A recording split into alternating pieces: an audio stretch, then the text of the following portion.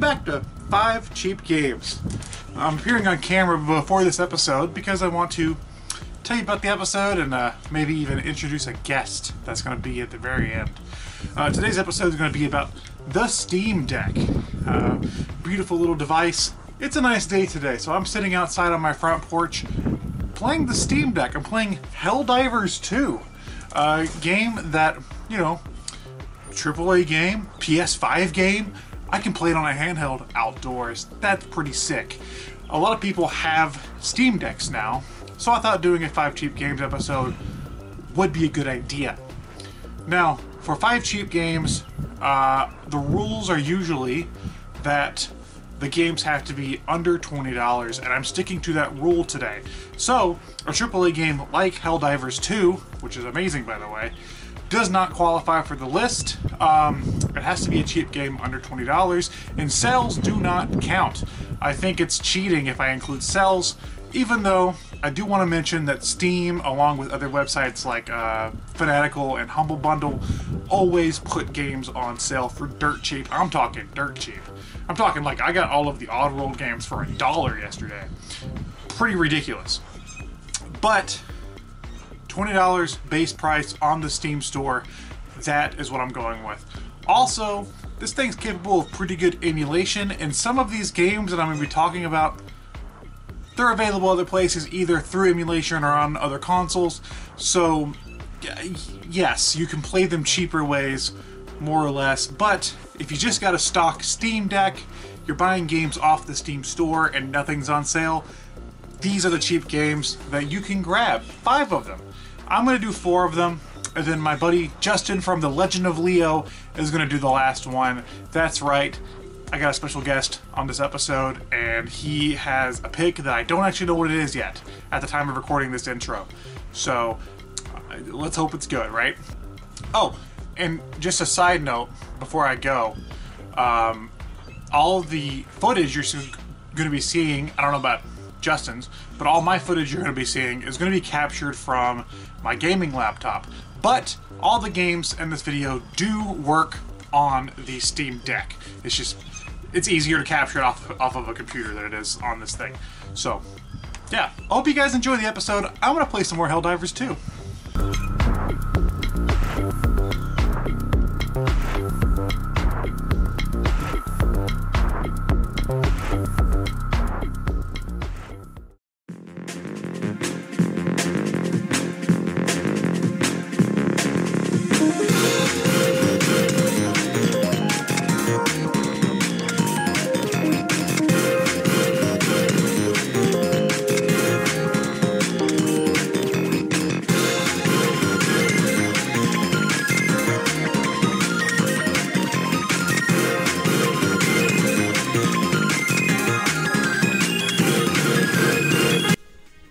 First up here, I'm going to be showing off a game that I only got into in the past few months. When I got the Steam Deck back in December, I actually picked up this game because it looked really cool and I had heard about it before. This is Pizza Tower. Pizza Tower is, quite frankly, one of the most unhinged games I've ever played. It is a love letter to the Wario series, more specifically Wario Land 4 for the Game Boy Advance, but just, you know, there's similarities to the Wario games overall. Pizza Tower sees you play as a pizza chef. I think his name's Pepperino or something, I forget. But your goal in each level is to, well, for one, you're ascending the pizza tower, and in each stage you are finding the ingredients to your pizza, and you get to the end of the stage, you set off an alarm, and then you get out of the stage as quickly as possible. There are other mechanics that come into play later on, but quite frankly, I think this game is... The appeal of this game is how fucking crazy it is on each level, how different they make the game on each level. Some of the mechanics they introduce are just, again, unhinged. Just some of the stuff they thought of is crazy. And I don't want to show that to you. So I'm just showing you the really early game, basically the first level here. And this game is worth checking out and playing on your own. It's got fantastic music. It's got fantastic, like, hand-drawn looking presentation. Some of the funniest damn animations I've ever seen. Really tight and fluid controls if you like 2D platformers. If you're a fan of speedrunning, this is definitely a game for you. Pizza Tower is just a phenomenal game. Plays well on the Steam Deck too. Like I said, when I picked up my Steam Deck, this is one of the first games that I had to grab because I hadn't played it yet, but I had heard about it, and the hype is real. Pizza Tower is awesome.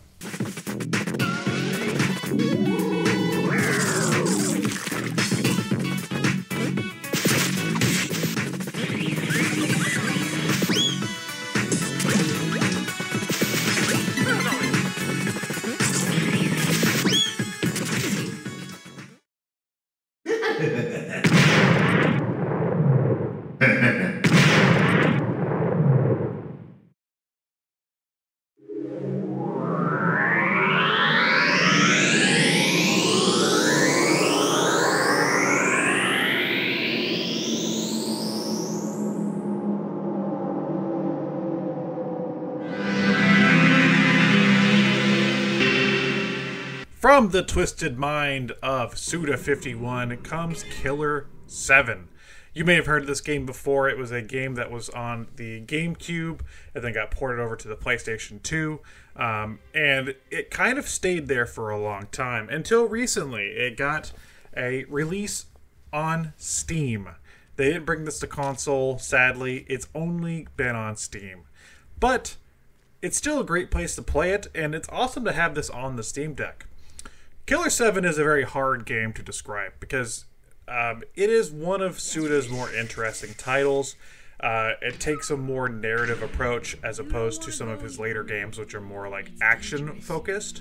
I would say if I had to pitch this game, I would say take Resident Evil, take a rail shooter, and take like Reservoir Dogs and put them in a blender. That's sort of what you're getting here. You play as different members of the Smith Syndicate, and your goal is to take out these creatures called the Heaven Smile. Each level will see you traversing an area on rails.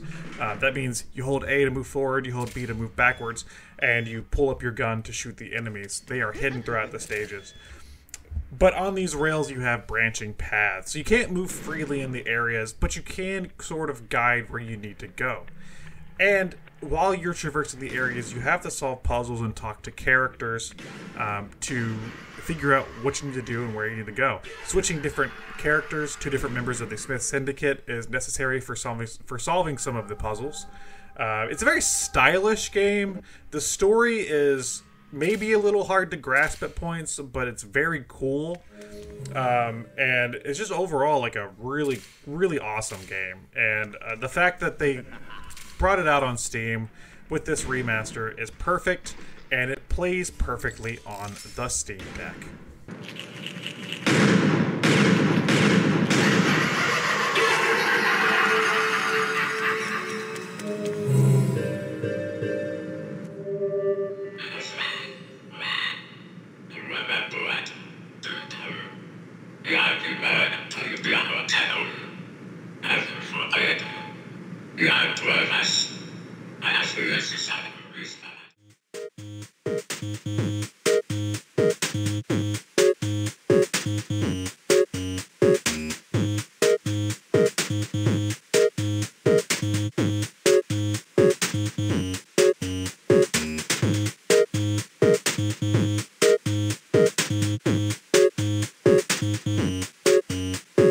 Next up, we have Suzy Cube.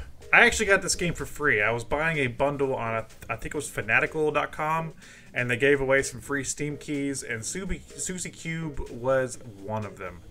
So here I am with Suzy Cube. What is it? Suzy Cube is basically... Have you ever played Super Mario 3D Land for the 3DS? That's basically what Suzy Cube is. It's sort of like a indie take on that formula, which works really well, to be honest, because that formula is simplistic and fun, and that's what Suzy Cube attempts to be. Simplistic and fun. You play as Suzy Cube, she's a cute little cloud person thing. All the money in your kingdom has been stolen, and you're out to save the day. That's all you need to know about the game. Get the platforming. Each stage is set up as a platforming obstacle challenge. You start at one end, you go to the other end, and you jump on enemies, you collect coins, and you dodge gaps in the ground. You don't fall off the stage. But the appeal and challenge of the game is collecting the 3 hidden stars in each stage. That's where the game actually becomes pretty challenging later on. But it's still an easily approachable game if you're just looking for a game that you can simply jump and run through. It's not a game that requires too much skill to really play, but it is a lot of fun. Suzy Cube is a cute little game that works well on the Steam Deck. It's nice to have this handheld. I think this one's a really good one to pop out if you're just trying to waste some time, or if you're like watching TV or something. Suzy Cube is a great little game to play. You don't have to focus on it too much. It's really cool. Suzy Cube.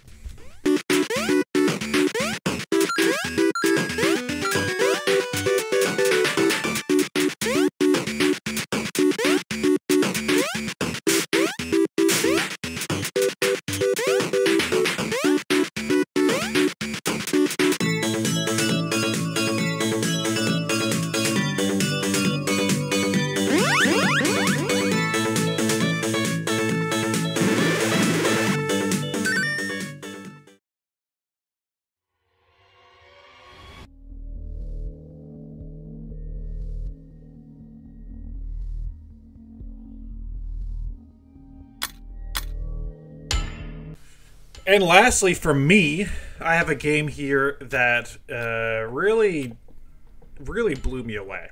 This is Dusk. Now, I just want to say up front that Dusk is a game you're going to need to configure for your Steam Deck. It's out of the box. It runs perfectly, but the controls need a little bit of configuration. But if you sit down and really give it a try, you can figure it out, and after that, you're in for one of the greatest first-person shooter experiences you've ever played. Dusk is what they call a boomer shooter, which is a newer shooter in the style of an older shooter, but it is based in horror, so it's basically a horror first-person shooter. It has a very simple-looking graphical style, reminiscent of older 64-bit games for I think of like the N64 when I see it. But with that said, it still manages to be fast, fluid, fun, scary, tense, and just an overall awesome game. Waking up, being taken into this creepy town area, fighting these cultists, just trying to escape each stage. It's a blast. You feel like a badass through a lot of these stages. I mean, what other first-person shooter lets you dual-wield shotguns? Like, hell yes, that's the sign of a good-ass game right there. Dusk is definitely worth your time. It is also on Switch, but yeah, it's fantastic, and I would highly recommend Dusk if you are a first-person shooter fan, and you especially like the old-school shooters like Doom, Wolfenstein, Quake. This should be right up your alley.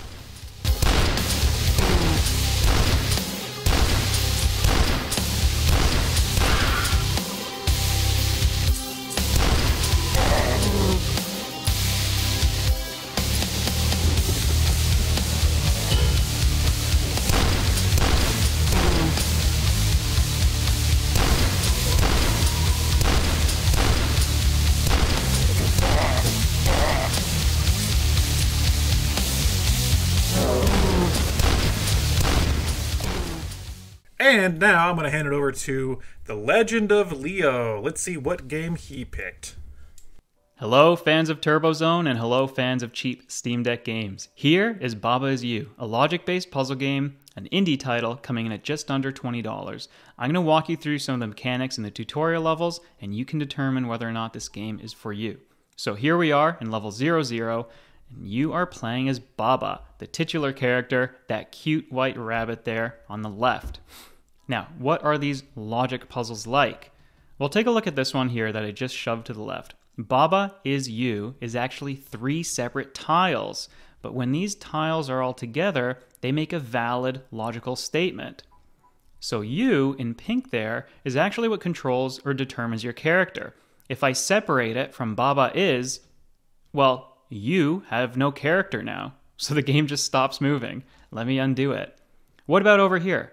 Flag is win. Well, win is your winning condition. So as long as that is part of a statement, and then you find the object that you made is win, you can beat the level. And here's that flag. There we go. I won. Now let's go back into the same level, and I can show you the fun of this game. What about these two on the bottom? Wall is stop. Well, that's giving this wall the stop property. So even though I'm pressing down, I'm not able to go through it. How about this one? Rock is push. These rocks in the middle, they have the push condition. I can move them around. Okay, now let's have some fun. What if I do this? I'm going to take wall, and I'm going to shove it up here. Sorry about the poor movement. I'm playing on the camera. I'm actually going to do wall is you. Now I told you, you is my character. So what happens when I do this? Look at that. My D-pad now controls the walls. And if I cross them into the flag, I win. So that is the fun with this game's logical statements. As long as you can dream it, and if you can make it happen in the level, then you can beat the world. You can beat these levels in many different ways. I will say though, part of the difficulty about 2 hours in comes from the fact that the levels are not made with that many solutions in mind. Sometimes there's only one solution, and it can be really hard to figure out. But a lot of these earlier levels, there's fun and there's beauty in getting creative. So what about this one here? Wall is stop. I can't go through the wall. I'm going to push that stop out of the way. And then you can see here, if I were to reassemble, flag is win, then once again, I would have a winning condition on the flag. And as long as I touch that, I win the level. So that's it. Baba is you, logic-based puzzle game, a little more challenging, but I hope you enjoyed it, and take a look at it. Yeah, take that, alien bugs. Oh, hey. I hope you enjoyed the episode. Really fun time making this one. I've been really enjoying the Steam Deck. I did a video with Spencer at the beginning of the year where we talked about the Steam Deck and our thoughts, and you know, it's not a perfect device, but it's definitely a cool one that I've really enjoyed. I love being able to play basically anything on the go. It's very nice. So yeah, let me know what you thought of this episode of 5 Cheap Games, and what other consoles, series, genres, whatever it is you want to see covered here on 5 Cheap Games. And really, you should play Helldivers too. That game's pretty. This game's pretty fucking sick. You should. It's awesome.